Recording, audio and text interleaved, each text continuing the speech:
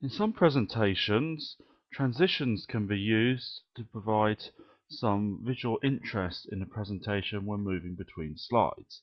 However, it is probably sensible to use these with caution to avoid text flying in from different directions onto the slide, which can often be distracting and is symptomatic of Microsoft PowerPoint presentations. So if we want to put transitions into a LaTeX Beamer presentation, we make use of some of the features of a PDF document. Now what we'll find is that when we want to look at these transitions, we have to run the slide in full screen mode because obviously they're part of the actual presentation rather than looking at them when we're looking at it as a static PDF document. So it's very simple to put the transitions in. Most of the transitions start with /trans and then the name of the type of transition that's taking place. So trans dissolve essentially makes what is on the screen either sort of fade in or fade out and sort of break up.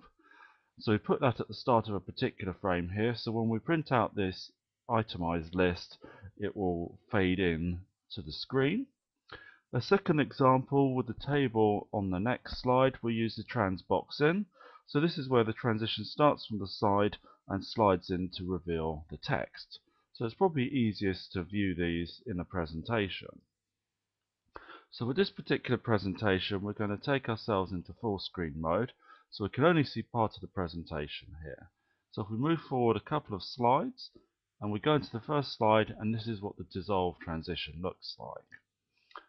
We move on to the next slide, and then we'll see that the information is sliding in from the edge. So with this particular slide, we're getting information appearing line by line in a table. As we can see, it's sliding in and out. So we can move back between the separate slides on that particular PDF document. Now there are a large number of other transitions that can be used in a LaTeX Beamer presentation, and these are mainly documented in the LaTeX Beamer user guide.